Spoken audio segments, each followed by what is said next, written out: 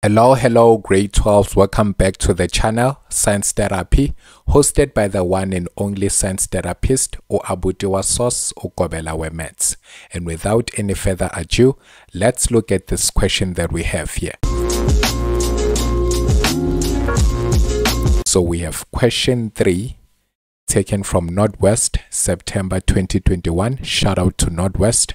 It goes, a hot air balloon is rising upwards with a constant velocity of 5 meters per second. When the balloon is 60 meters above the ground, a ball is released from it and the ball falls freely. Right, then we have the diagram to show all that has been written there. Then 3.1 says define the term free fall. So we're just going to quickly look for that definition. Here it goes. It says free fall is the motion in which an object is moving under the influence of gravitational force only where there is no air resistance. So that's our definition. Then 3.2 says what is the velocity of the ball at the moment when it is released from the balloon. So now this is what I want you to understand when it comes to this. Right. As much as we have covered that when they write words like a ball is released or a ball is dropped, we say the initial velocity is 0. Not with this one. This is a hot air balloon question. And then with these questions, we have to consider the law of inertia, or Newton's first law, which says that an object will continue in a state of rest or uniform motion or constant velocity unless an unbalanced force acts upon it. So we do understand that the ball was inside the hot air balloon and the hot air balloon was moving at 5 meters per second, which means the ball was also experiencing a velocity of 5 meters per second. Now upon its release, it now has an initial velocity of 5 meters per second because remember, it continues in that state of constant velocity. So actually, based on the perception of the one that is throwing the ball or releasing the ball from the hot air balloon, this is what he will see. He will just see the ball dropping downward like that. But then this is what actually happens according to the law of inertia. The ball will continue in that state of constant velocity, in that state of uniform motion in the direction of the hot air balloon until it reaches a maximum height and then turns from that maximum height and goes downward. So this is actually the trajectory of the ball, not this one. So when the ball is released, it does not just go downward like that. It starts by moving upward, reaches a maximum height, and then goes down here. Obviously, this is not something that a person who's here would see. But then observing from a distance, maybe you were on top of a building and then you see this hot air balloon moving upward like that, you'd actually testify that you saw the ball momentarily going upward and then changing the direction. Right. So this is the trajectory of the ball when it is released or dropped from that hot air balloon. So now what we need to understand is that since it's coming from the hot air balloon and the hot air balloon was moving at a velocity of 5 meters per second, then also the velocity of the ball itself needs to be 5 meters per second. So that's all that you needed to understand with this question, which is why it is 1 mark and it is saying what is. Remember, in physical sciences, when they just write what is, that means they're looking for the magnitude, and most of the time you will just find that it is just right here on your diagram or on your statement. Right, so that's all you needed to write, 5 meters per second. Then 3.3, calculate the maximum height reached by the ball. Right, so how can we calculate that? Well, let's collect our data. So going up there to collect our data, we have the V initially of the ball, which is 5 meters per second, as we already discussed, that it will take the velocity of the hot air balloon. But reaching the maximum height, remember keyword maximum height, the V finally there needs to be 0 meters per second. and then our acceleration, if we are taking upward, is positive, since now we can see that the initial direction of the ball will be upward. So let's just take upward as positive, and then our A will be negative 9.8 meters per second square. Now we are looking for delta y. Remember, we are looking for the maximum height in which it will reach, so that could be calculated by delta y.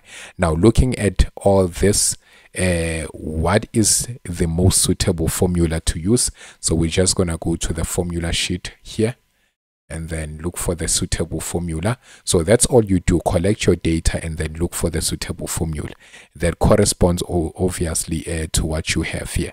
Now looking at all this, we can see that the correct formula to use would obviously be formula number 2. We have VF, we have VI, and then we have our A, and then we are looking for delta Y. So the second formula is the best one to use.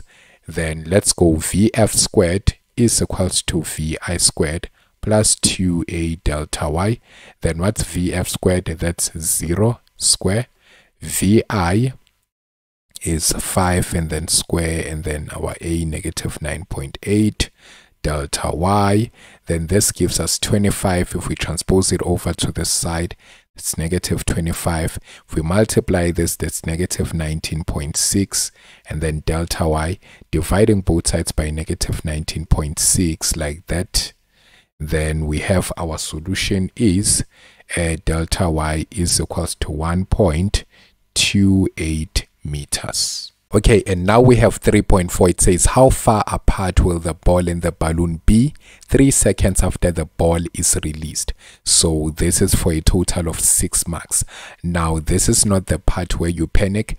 This is actually the part where you understand that this is 6 marks because you'll be using more than one formula. Right, so remember, we are talking about the ball and we are talking about the balloon. So that means we would calculate the distance covered by the balloon, and then also calculate the distance covered by the ball, and try to find the difference, or maybe find how far apart are they. So we do understand that the ball will just be going momentarily up and then downward, and then but the hot air balloon will just continue moving upward like that. So now we are trying to find how far apart will these two objects be 3 seconds after the ball has been released from the hot air balloon. So this is how we can go about tackling that question. So let's first collect the data for the ball. We already discussed that we have the V initially is 5 meters per second, and then we have our delta T is given as 3 seconds there, and then also we have the A is negative 9.8 meters per second square. Now we do understand this part already, that if we chose upward as positive from the very first question, then we are fully committed to that. We won't change it anywhere else in the question, right? So we need to solve all the questions using negative 9.8 meters per second square. Then what are we looking for? We are looking for delta Y. So what formula is most suitable for that? Let's visit our formula sheet. So this is what you want to always be doing, guys. Collect your data, visit the formula sheet. Then looking at this, we can see VI check, delta T check, A check, and then we are looking for delta Y. So the most suitable formula is formula number 3, right?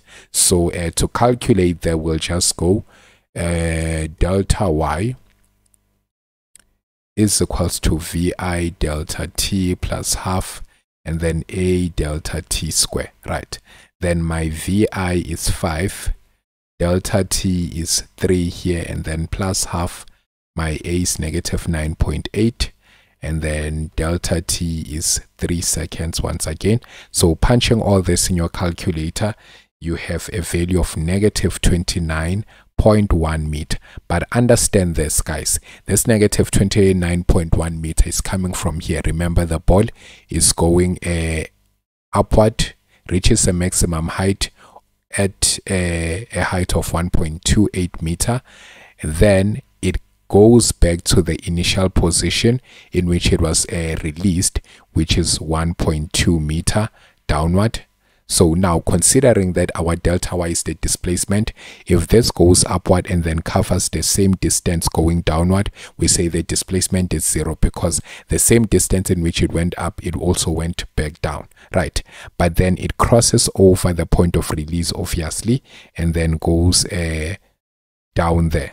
But then doesn't cover all this distance, only manages to cover a distance of 29.1 meter below the point of release. So this 29.1 meter is actually telling us about the displacement from the point of release up until it comes to this point here.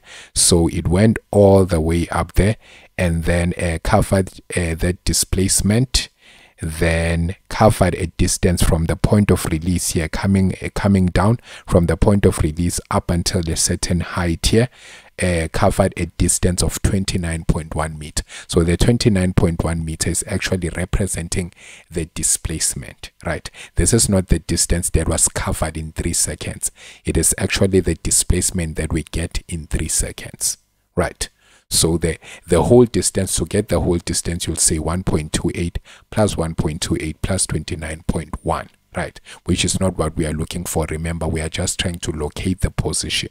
So now we can just say this here, from this point of release, it's just 29.1 meter downwards, right?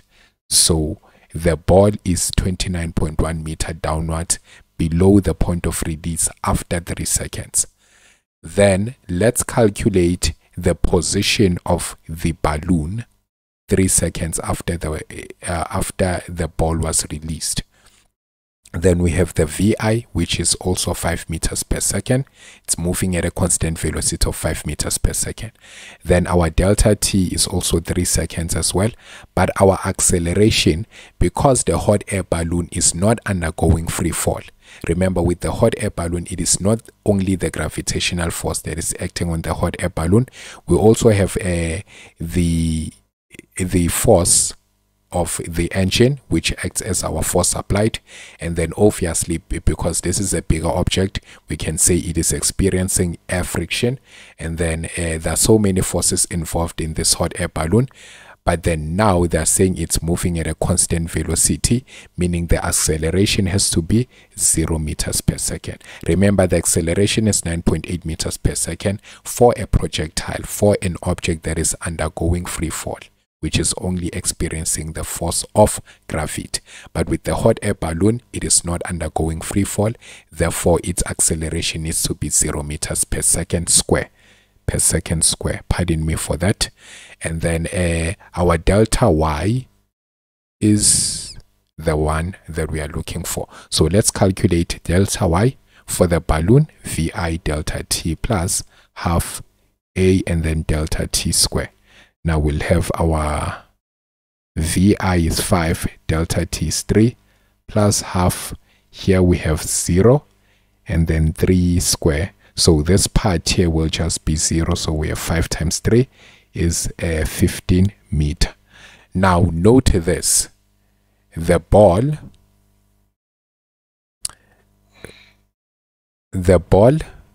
went 29.1 meter below the point of release in 3 seconds. Then the hot air balloon went 15 meters above the point of air release. So that's 15 meters above the point of release, and the ball 29.1 meter below the point of release. But what are we looking for? We are looking for the distance in between our hot air balloon and the ball. So if the ball is 29.1 meter below the point of release and the hot air balloon is 15 meter above the point of release, what is the distance? How far apart is the hot air balloon and the ball? All we need to do is take this 15 meter here and then add it to the 29.1 meter. Right. So to find the distance in between the hot air balloon and the ball is just to say 15 plus 29.1, and then this will give us 44.1 meters. So that's all you needed to do in order to tackle that question. So it was 6 marks. You needed to understand what you needed to do there, but then it's all an easy process. As we can see, we have involved two formulas. So this was the first formula that we used to calculate the ball, and then it happened that we also needed the same formula to calculate for the balloon. Now allocating the marks there so that you understand what you needed to do there. If we were just to allocate the marks, we'd be given a mark here, and then mark for this, mark for that. Then since it's the same formula, they will just mark this, and then to add this, it will be a mark. So that's how you'd get your 6 marks. So understand that you do not have to panic when you see questions with about 6 marks, 7 marks. It's just a matter of knowing that you have to apply more than one formula. Then let's proceed. We have a statement here. It says the ball hits the ground, bounces vertically upward to a height of 8 meters above the ground. It falls back to the ground and bounces again to reach a height of 5 meters above the ground. Now 3.5 says explain why the ball does not reach the same height during the second bounce. Right, so the situation that we have here is that a ball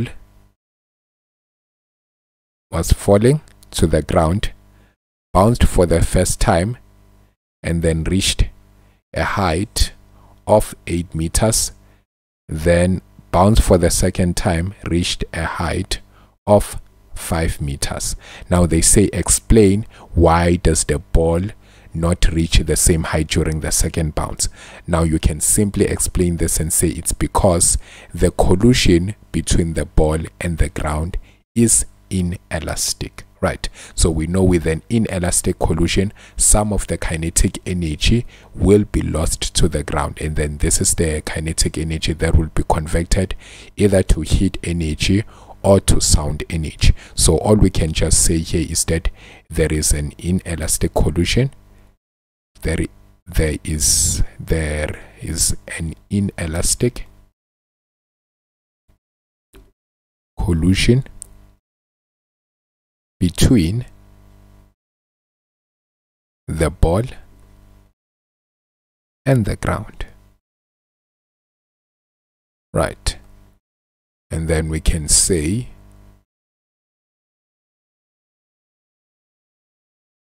some of the kinetic energy